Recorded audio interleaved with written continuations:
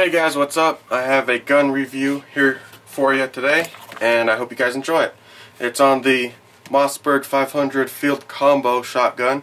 I've had this shotgun close to a year now, and so far it's been very reliable for me. It, does the job for me, and what I mostly use it for is target shooting, which is just shooting clay pigeons, paper targets, and things like that.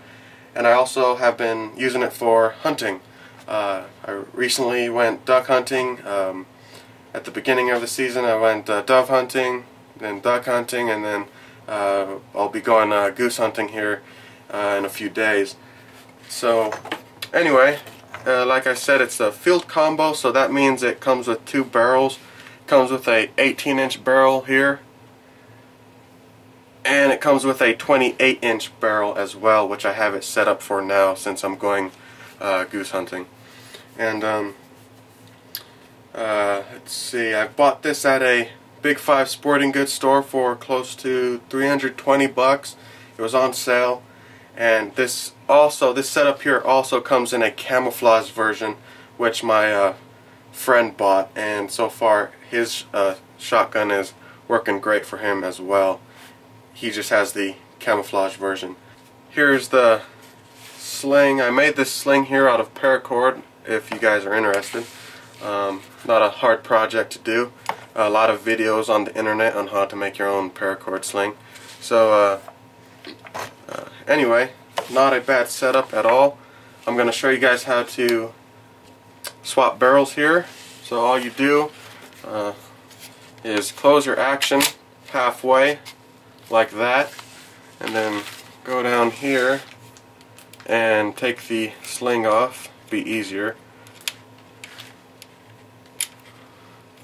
like that, and then you can unscrew it here. Then once you unscrewed it enough, it just pops right out like that. There is the 28-inch barrel there. Give you guys a close-up.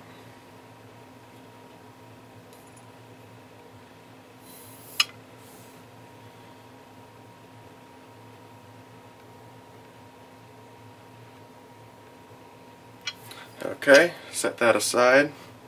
Put that right there for now. Grab your 18-inch barrel. Let's say you just went out hunting, came back, cleaned up your shotgun, and now you want to throw on your 18-inch barrel for home defense. All you do is put it in there, give it a little wiggle, that's what I do, and then, sorry guys, it's kind of hard to do behind the camera, and then you screw it back down like that, pretty snug.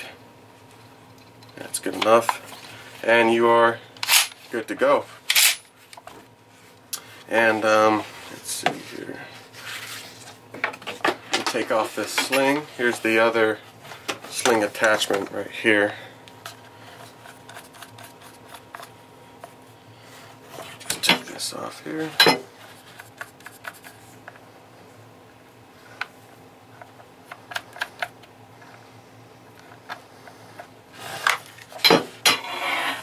Okay, and here's the sling I made for it.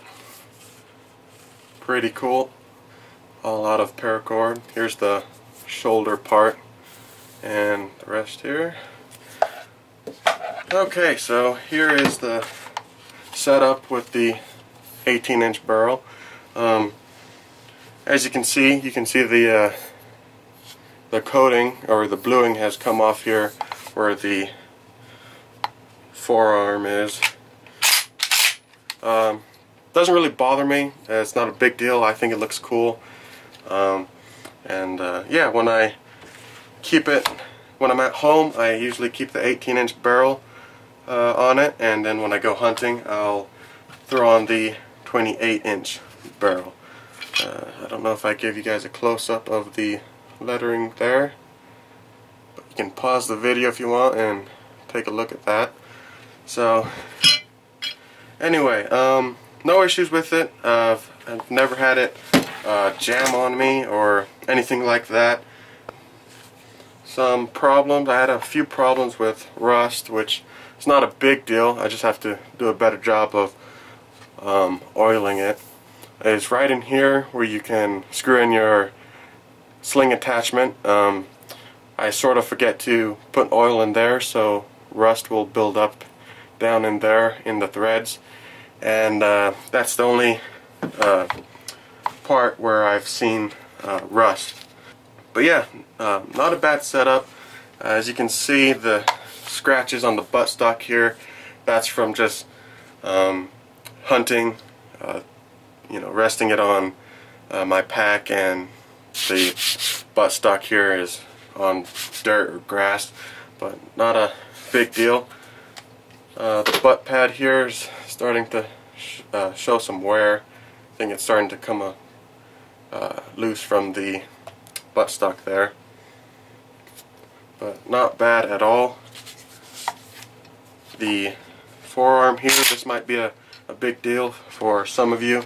The forearm does rattle a bit, but for me it's not a huge issue. It was annoying at first, I'll admit, but after a while I just don't really care. It works.